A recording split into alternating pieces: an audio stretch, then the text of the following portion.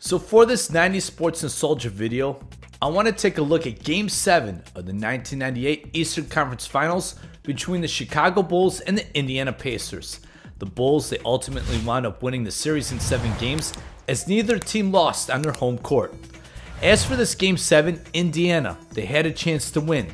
The Pacers during this era were known for their toughness and their defense, but for this game, there were 3 defensive possessions in the fourth quarter that caught my eye when I went back and watched this game again.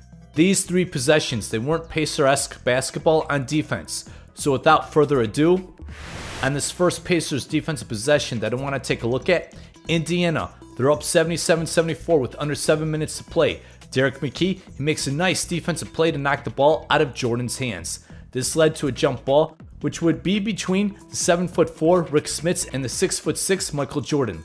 And with that said, Indiana obviously had a huge advantage and a great chance to gain possession with a 3-point lead. But instead, the tip went to Scottie Pippen, Bulls ball, and later on with this possession, Jordan winds up taking a fadeaway jumper. Now I want to pause it here. Jordan's fadeaway jumper is going to hit the front of the rim and miss. But right here, there are 5 Pacers, each with 2 feet in the paint, and only Chicago's Luke Longley is in the lane, and I'm not including Jordan, who is fading away. But the Pacers, they're in excellent position to get this rebound, but Luke Longley sneaks in without a body checking him and is able to tip the ball out. So now Pippen, he gets the ball. And what may be difficult is that after penetration or help defense and the ball quickly gets out to the perimeter, defenders may be scattered and out of position, which means communication is important. So here, Travis Best, I think he did the right thing by rotating and getting to the open player who was 1 pass away. In this case, that player was Michael Jordan. And as you see Best, he's motioning and trying to communicate. Watch, Best again trying to communicate.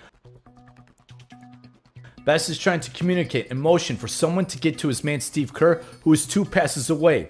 But instead, McKee decides to stick to his man Michael Jordan, leaving Best's man Steve Kerr with a wide open look and plenty of time to set up and tie it up with a 3. For the second possession, tied up at 79, a little over 5 minutes left to play. Now Reggie Miller, he was guarding Pippen with McKee on Jordan. Now NBA fans from the 90s, they're not used to seeing Miller down low, and Scottie Pippen, he was one of the best rebounding small forwards in the 90s. But on a Luke Longley missed shot, Pippen isn't boxed out and he's able to out-rebound and out-hustle Miller. But then as the possession continues, Miller, he's still guarding Pippen. Now I'm going to pause it here as Tony Kukoc, he sets a normal screen. I think Miller, he was supposed to go underneath the screen and not trail because of where the screen was set. And typically for screens or pin downs, the person guarding the screener needs to leave space for his teammate to have more room to get through.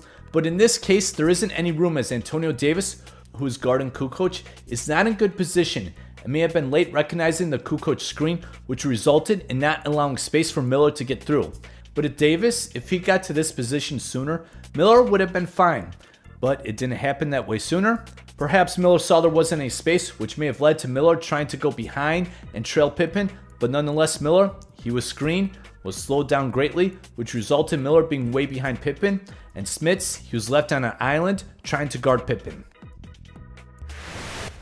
Now for the last possession that I want to take a look at, there's another similar situation with Miller and Davis. Here, the Bulls are up by 2 with about 2 minutes left to play, and Indiana, they really need a stop. Now Chicago, they're going to run some pinch post action, and I'm just going to go ahead and just run the play. Pippen gets fouled with a chance to make a 3-point play and give the Bulls a 5-point lead. Now I talked previously that Antonio Davis needed to give Miller room to get through the screen. Now I'm going to put this play in slow motion and take a look at Antonio Davis, as it looked like that Davis initially moved back with his right foot to give Miller some room, but for some reason, Davis seemed to have a quick change of mind and did not move his left foot, which caused a collision between Miller and Davis. Now I have no idea what happened here between Miller and Davis, but it was costly. Pippen missed a free throw, but the Bulls, they got the offensive rebound as Indiana got absolutely destroyed on the offensive glass in this game, as you see here with the graphics. And the Bulls, they didn't score, but they ran a lot of time off the clock. So the Bulls, they won 88-83. And when I went back and watched this game, these were 3 defensive possessions that really hurt Indiana. As a sports fan back then, I wasn't, and I'm still not a fan of dynasties, as I really wanted Indiana to win this game. I would have loved to see an Indiana-Utah finals, although there may have been sports writers who ooze out elitism, whining and crying if it would have been Pacers Jazz in the finals. But if you're a sports fan back then and wanted to see Jordan and the Bulls in the finals, that's cool, and I understand that position. But as for this 98 Pacers team, this was probably their best shot in winning an NBA championship, perhaps more so than the 2000 team. And comment below if you feel this way, or maybe you thought another Pacers team had a better shot of winning the title like their 94 team. But anyways, this was a tough loss as Indiana did not play typical Indiana Pacers basketball during the second half of this fourth quarter, and I really wanted this team to make it to the NBA Finals, but instead it was Chicago making it to the NBA Finals, then winning their 6th title in 8 years. Real quick, I just want to thank all those who have supported 90 Sports Nostalgia. Don't forget to subscribe, like, comment, share, and check out the links below for Patreon and merch. Thank you so much. 3 defensive possessions that hurt the Indiana Pacers during Game 7 of the 1998 Eastern Conference Finals.